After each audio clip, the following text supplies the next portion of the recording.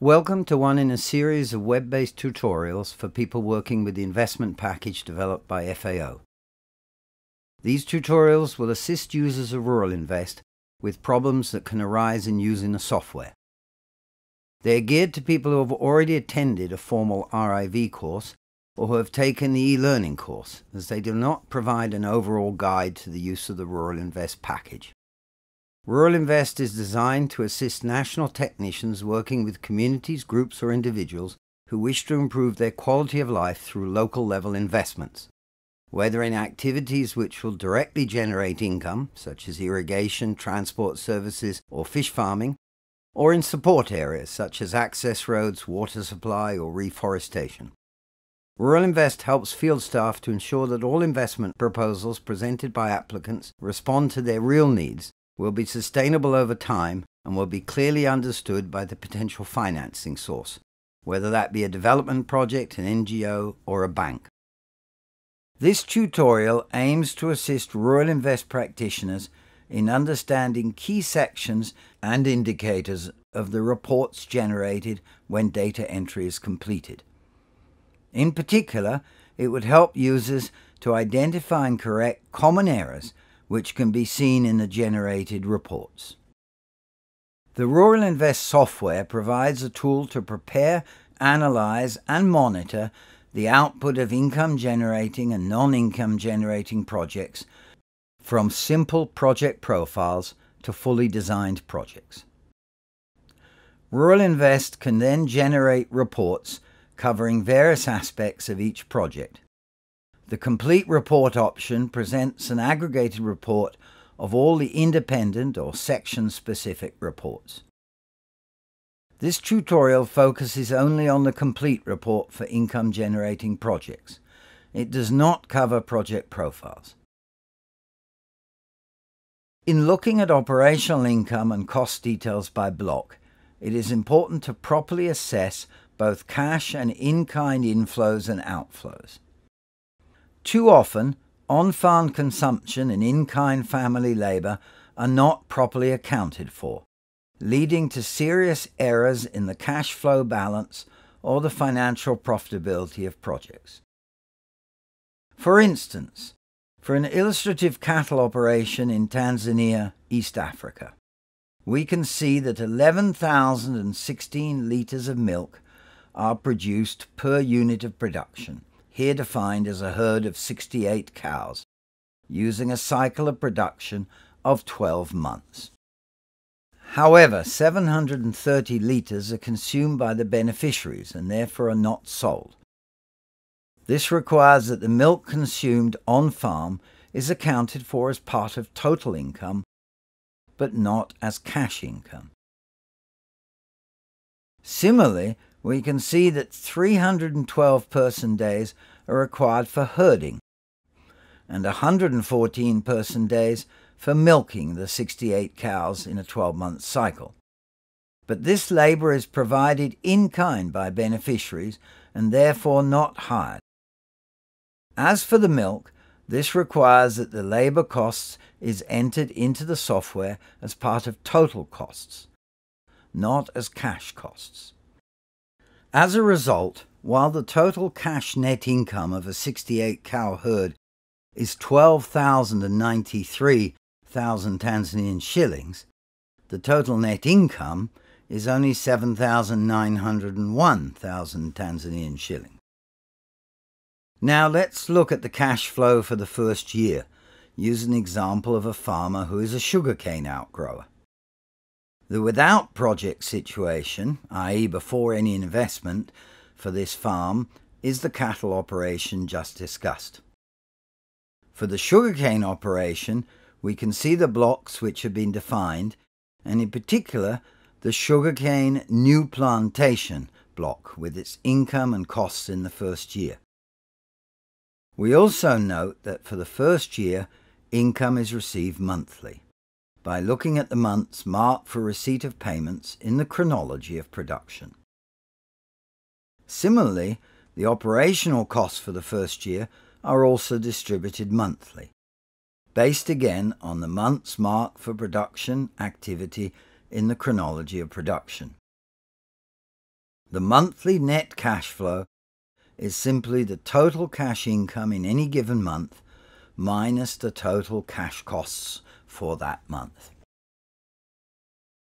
Below this line in the report, the accumulated net cash flow in a given month is estimated by adding the net cash flow for that month to the accumulated cash flow in the previous month. Keep in mind that the amount needed for a working capital loan is estimated by selecting the largest negative number on the accumulated cash flow row for year 1. In this example, it is 455,472 Tanzanian shillings. The length of the working capital loan is estimated by selecting the last month with a negative accumulated cash flow, plus an additional 2 months to provide a margin for error. In our example, the last negative accumulated cash flow occurs in the 8th month, and thus the loan duration would be 10 months. Now, using the same illustrative sugarcane farm, we will look at the cash flow for the whole life of the project. Note that this cash flow is generated for both with and without project situations. In the Financing Sources section, we see the amount required for working capital or short-term loans, investment loans, and own resources. That is the direct contributions of the beneficiaries and donation for investment. Next, we can see that the total cash income, defined in each block, is captured in the main income section under the row showing cash sales. Similarly, the total cash costs, defined in each block, are also captured, this time in the recurrent cost section where the operational costs are shown. The general costs and maintenance costs of investments are also recorded in the recurrent cost section. The general costs come from the general cost table, whereas the maintenance costs are calculated based on the maintenance cost per unit entered in investments cost table. Furthermore, the salvage value of the investments are recorded at the end of their economic life in the main income section. Remember that the salvage value of an investment item is the cash income received when selling the item at the end of its economic life. When an item is sold for salvage, it is generally necessary to replace it. So the replacement costs of these new investments are also recorded at the end of their economic life in investment cost section. The financing payments section includes the capital and interest payments on the working capital loan, the primary investment loan, and the secondary loan. The value of the primary loan is always equal to the total financing needed less the amount of the secondary loan. In this example, we note there is a grace period of 1 year given to capital payments for both primary and secondary loans. Finally, we review the annual profit after financing to assess the amount of cash generated by the project. If there are negative figures extending over several years, this is a danger sign, as cash deficits are generally not sustainable for more than 1 or 2 years. To keep track of cash availability to replace investments when they reach the end of their economic life, a cumulative cash flow is also estimated. When there is a need to replace investments, we may have a negative annual profit after financing for that year. But we need to see if the cumulative cash flow is sufficient to cover this deficit. On the sugarcane farm, this issue arises in year 11. The annual profit after financing for this year is a negative 425,684 Tanzanian shillings. However, the cumulative cash flow is a positive 822,668 Tanzanian shillings. This indicates that the cumulative cash flow built up by year 10 was sufficient to absorb the negative profit after financing in year 11. Too often, RuralInvest users overlook negative figures in this cumulative cash flow. But if the cumulative cash flow in any year is negative, the participants will have to find the resources elsewhere to cover these losses, and this may not be easy. Typically, the user must review the project design with the participants and either make adjustments to the project structure or consider a secondary loan to resolve them. Last but not least, we look at the financial profitability. This section assesses the profitability of investments, taking into account both the total income and the costs of the operation. That is, including both cash and non-cash, in-kind, costs and revenues. For this purpose, it is important to compare the with project situation and, where it occurs, the without project situation.